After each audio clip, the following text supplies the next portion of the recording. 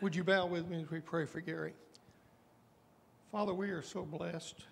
One of those blessings is Gary and his family. Father, we ask that you bless him this morning, that he will remember the things that he has studied, and let us remember, Father, that what he is speaking to us is from you. Father, we're so blessed to have him here, and we ask your blessings upon him and his family, and help us this morning to be attentive to the things we hear, that we can apply them in our lives and to those around us. Thank you for the blessings of life. In Christ's name we pray. Amen. Amen. Thank you, Jim. Morning, church. Certainly happy to see you. Our numbers are way down today. I attribute that to COVID, I guess. Certainly it wasn't last week's sermon, but maybe it was. That's all right. Happy that you're here. Probably more folks watching on Facebook and on YouTube later. You know, it is so exciting to have Gilda starting with us tomorrow and all. And what I have quickly realized is a lot more thought and effort went into hiring the secretary than the preacher. Wow. A worldwide search. So we're happy for that. And then to find her right here in our own backyard is exceptional. So she will be getting started with us, I guess, tomorrow. And happy to have her and have patience with her as you have with me, because today's lesson is on patience. Right? We're back in Galatians chapter 5, verses 22 and 23, talking about the fruit of the Spirit. If you notice the title up there, it says fruit of the Spirit, not fruits of the Spirit. Before we've had fruits of the Spirit, and it's really fruit of the Spirit. And someone here, Lynn Henley, called me out on that and said, Gary, it's just fruit of the Spirit. I said, gotcha, Lynn. And anyway, so it's fruit of the Spirit. I just want you to know that. And Lynn, you were right. Okay? Thank you, Lynn. Let's go to the next slide. Let's look at the verse there. The fruit of the Spirit is love, joy, peace, patience, kindness, goodness, faithfulness, gentleness, and self-control. So we looked at these, starting with love. And I don't know if the Apostle Paul put these in any kind of order on purpose. Love, you would think, would be first. And so it seems like there's a semblance of order there. But love and then joy, and we talked about peace last week. And on all of these fruits of the Spirit, fruit of the Spirit. I think it's fruits when I'm using it that way. Lynn has me so confused now. It's messed up my whole sermon. But when we look at them, I could do a series on each one. I really could, on love and joy and peace and studying and looking at things. And we get down to patience. And it's the same way. And it was how do I want to develop this? Because when we think about patience, you know, we could look at patience that God has with people. Boy, that's a lot of patience. We could look at our patience with people, our patience maybe with God, right? Maybe about patience with ourselves. We could look at patience driving on Highway 98 in the summer. A lot of different areas that we could look at thinking about patience.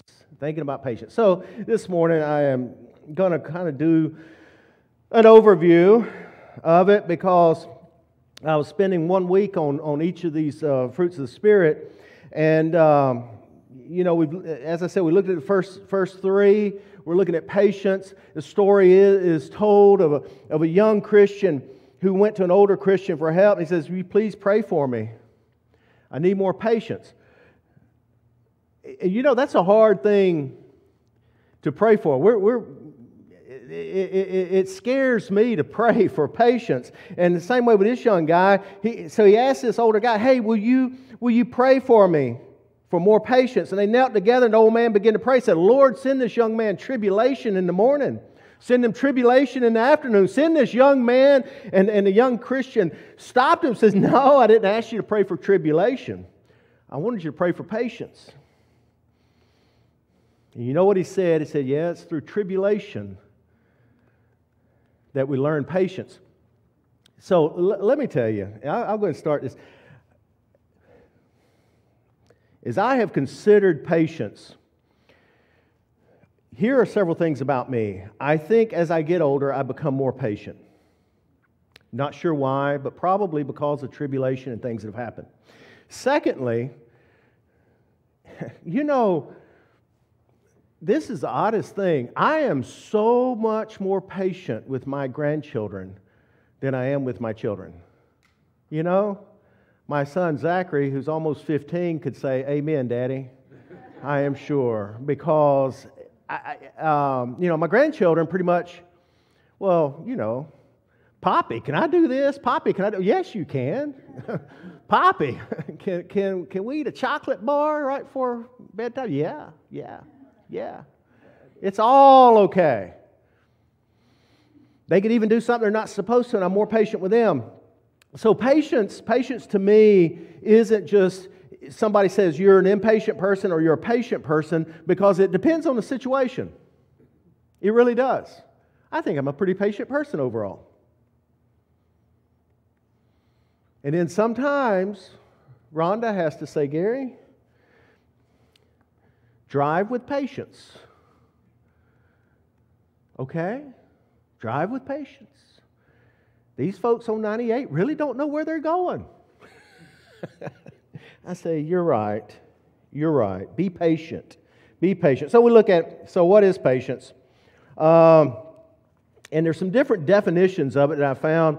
One is self-restraint, which does not hastily retaliate against the wrong. You know, somebody does you wrong, how do you respond? Do you respond with patience or with anger? Another one is patience is the ability to accept delay or disappointment graciously. How do you accept and deal with delay or disappointment? Patience is the ability to accept it without becoming upset. Right? Patience. I almost think this whole COVID thing is God's way of teaching us patience. You know, if you order something nowadays where you used to could get it a lot sooner, it is slowed down a lot. You know, you go to eat somewhere, it is slowed down a lot. Wherever it is, things have slowed down. Maybe God is teaching us patience. However, I think we read and hear about things every day where somebody has become so impatient that they do some crazy stuff, like running their car into the restaurant because they didn't get served in a timely manner. People getting so angry, not being patient. And then there's another one. Patience is a powerful attribute that enables a man or woman to remain steadfast under strain while continuing to press on. You know, maybe that's where some of you are. Maybe some of you are dealing with difficult circumstances. Maybe you're raising a child, and, you know, that can try your patience sometimes, right? Maybe you're caring for aging parents, or you have a loved one who's ill and you spent long hours at a hospital or nursing home. Maybe you're weary, but patience is a quality that says this too will pass. This too will pass. You can get through this. And then the last one, patience is a calm endurance based on the certain knowledge that God is in control. That means if God is in control, we have to give up control, right? Agree with me? Yes, we do. We need to give up that control and be patient. So much easier said than done, right? We are an impatient people. We are an impatient people.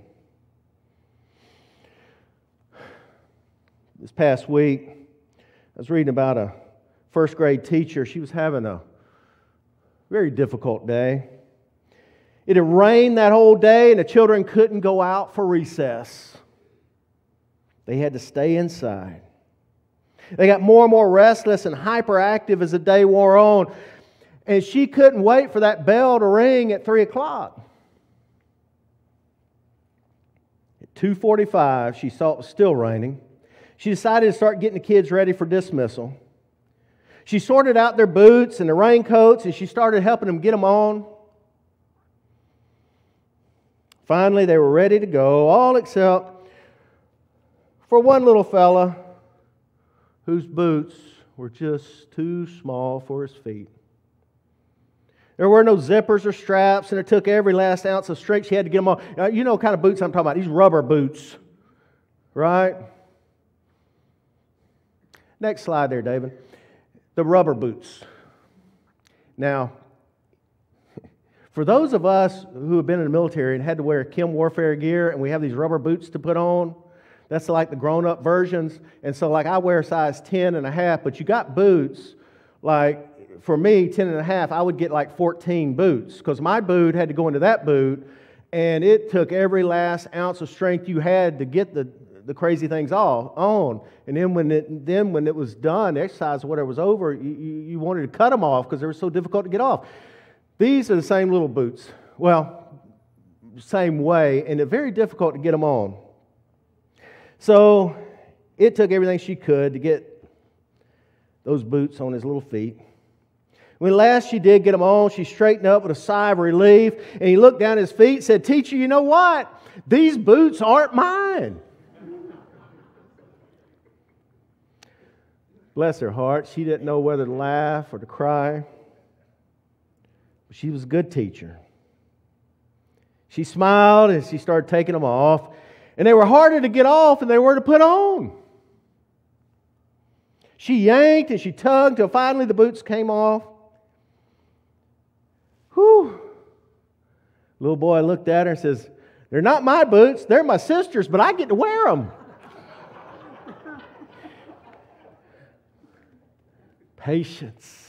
Patience, right? Right? Sometimes it's difficult to develop patience.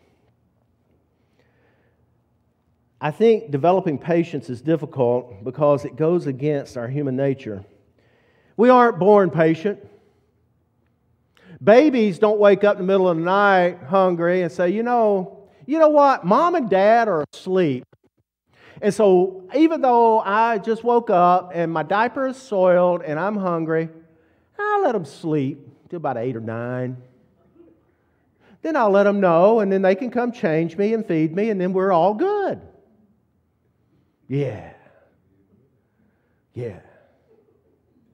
That's lovely. Babies aren't born patient. They want it, and they want it now. Oftentimes, our children aren't very patient. You ever traveled with a child? Some of the folks down here, our tourists, say, "Oh boy, yeah. A little 4-year-old little fella was traveling with his mom and constantly asked the same question over and over. You know what that question was? Are we there yet? When are we going to get there?" And finally she stopped and said, "Stop!" I can testify, boy. Yes. Been there, done that. She said, "Stop. We'll get there. I'll let you know when we get there. Do not ask me again." So he's quiet. Finally he says, "Mom," she says, "Yes. Will I still be 4 when we get there?" No, we're not patient. We want to get there. We want to get there fast. I remember as a little boy growing up in Alabama, we'd come down here to Florida. This was our vacation spot. And getting down here seemed like it took forever. It was only about a 3-hour drive. Going to Panama City, maybe about 4. But it seemed like it took forever. Going home didn't take us long. I don't know if we took a different route or what, but we got home quickly. Coming down here took 3.5 days, it seemed like. We don't always have the most patience. Another reason why developing patience is difficult is because oftentimes we have pride and selfishness and anger. These things can choke out the fruit of patience. There was a survey that came out a while back that says we're an impatient and oftentimes angry nation. We see it at work and school. We see it on highways. We see it all around us. Be patient. Thirdly, patience is difficult to develop because, well, it's pretty contrary to our culture. We don't live in a very relaxed culture.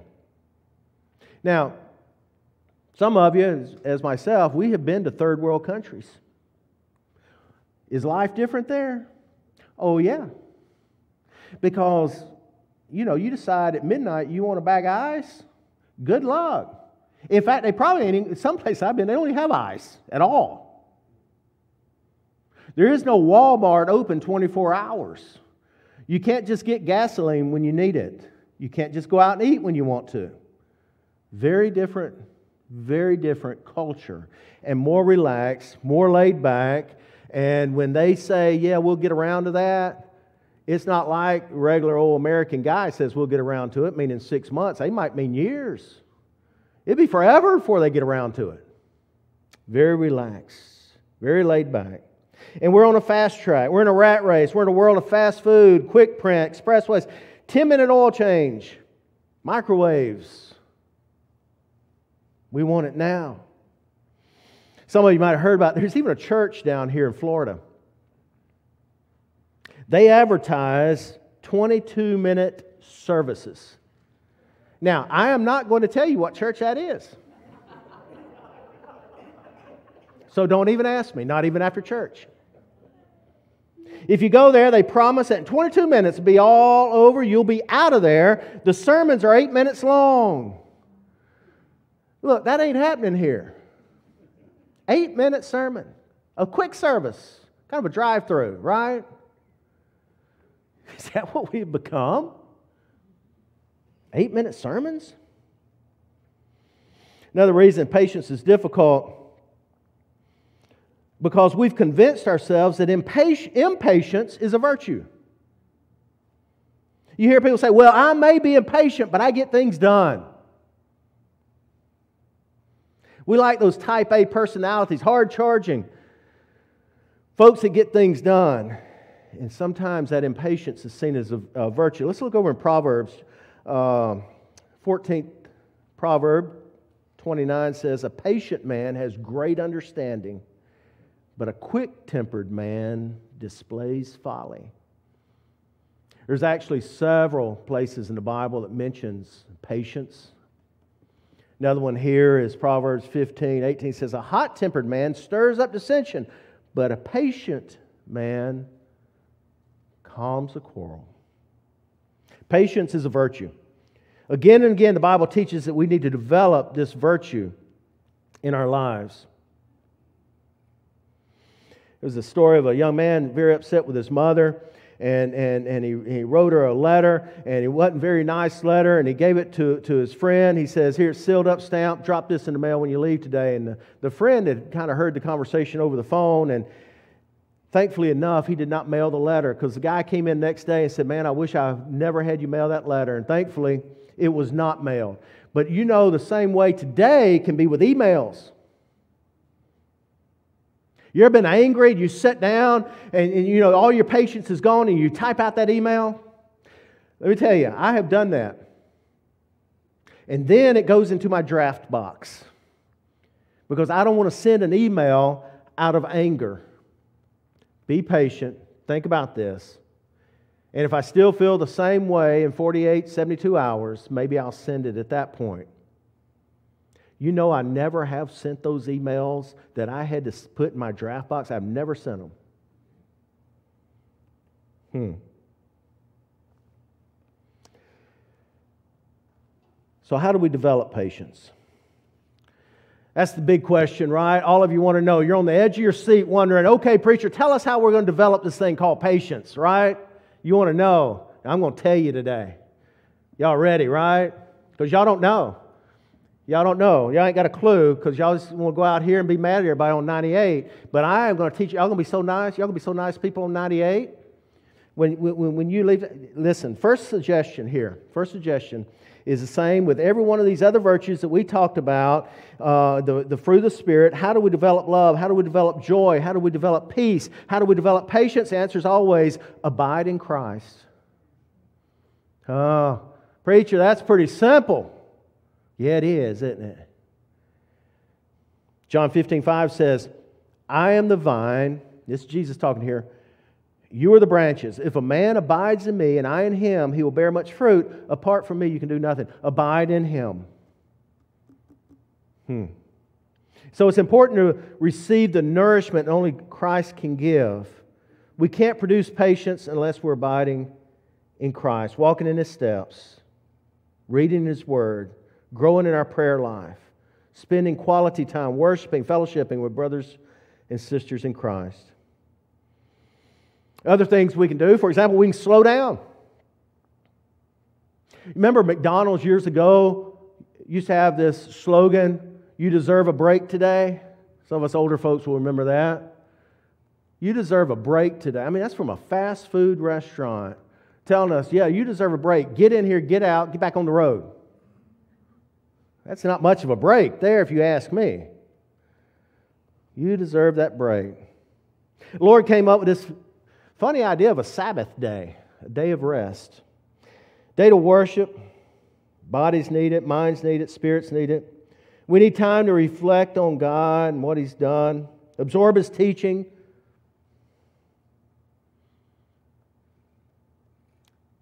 Just be patient and relax.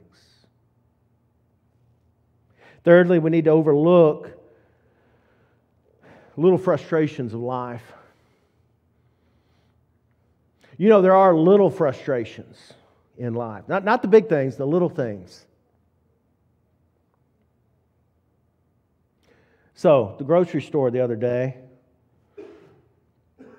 while I'm there shopping, going around, there was a young lady, young mother, with her daughter, maybe a year and a half old. Daughter was in her cart, and they were going along. The child asked for cookies, and Mom said no. She began to cry loudly, and Mother patiently said, "Now, Susan, we're halfway done. Won't be long." Same thing happened in the candy aisle. This time a little girl kicked, and she was screaming. Mother said, there, Susan. Susan, only 2 more aisles, and we'll be done. At the checkout counter, little girl reached for the gum. Her mom said no, and she began to scream. This little girl was screaming louder than ever. Y'all know what I'm talking about, right? Yeah. Y'all probably had children like that, right? We have. And then they do that stiffen up like a board thing. You ever had that happen? Especially you putting them in a car seat. That was pretty much what was going on here. She was upset. She stiffened up in that cart. And I'm in the next checkout, and you know, I'm a pretty observant guy. I'm watching this. I said, wow. It's Susan. We're in the checkout line. It's okay. And Susan, in 5 minutes, we'll go home, and we're going to have a nice nap. Well, we finished up together, and when we went out, I saw she was actually parked right next to me. And we go out there, and, you know, I'm a kind guy, and I said, wow. Here, I'm getting ready to teach a sermon, to preach a sermon on patience. I said, ma'am, I couldn't help but notice how patient you were with little Susan. She says, well, thank you, sir. She says, but my little girl's name's Francine. I'm Susan.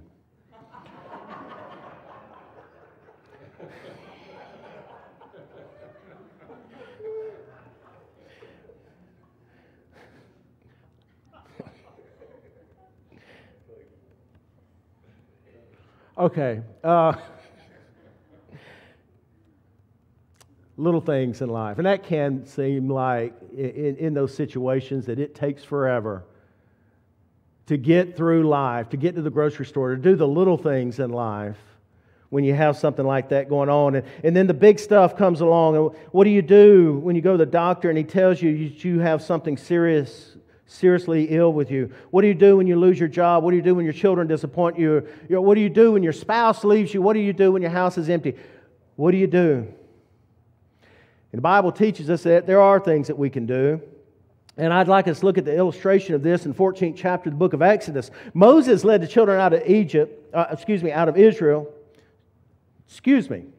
Moses led the children of Israel out of Egypt. They're standing there on the bank of the Red Sea. Before them is this great body of water. Behind them they hear the hoofbeats and the chariot wheels of Pharaoh's army. They're caught between a sea and an army. And what do you do in a situation like that?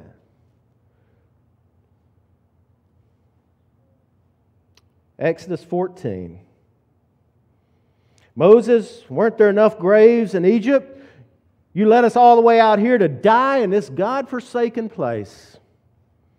And Moses says in verse 13, do not be afraid, stand firm, and you will see the deliverance the Lord will bring you today. The Egyptians that you see today, you will never see them again. Going on to verse 14, such an important verse here, Moses says, the Lord will fight for you. You need only to be still. Teach a little patience there. It's critical that sometimes we be still and wait on the Lord when it comes to the big stuff because our God is big enough to handle it. Then we see Jesus, perfect example of patience. Once again, turn to Jesus here. We look at the Gospel of Matthew in 26th chapter. Jesus going there to the Garden of Gethsemane. Leaving the rest of the disciples by the gate, He takes Peter, James, and John with Him into the inner recesses of the garden. He says to them in Matthew 26:38, my soul is overwhelmed with sorrow to the point of death. Stay here and keep watch with me. He went on a little further by Himself, and He prayed. We see this in Luke 22:44. It says, and being in anguish, He prayed more earnestly, and His sweat was like drops of blood falling to the ground. He is in deep hurt, deep anguish. He comes back and he finds Peter, James, and John sleeping. Now, how would a person react to that? Here Jesus was experiencing the most terrible night of His life upon earth, and they fall asleep, not once, but 3 times. And yet He treats them with love and patience and kindness.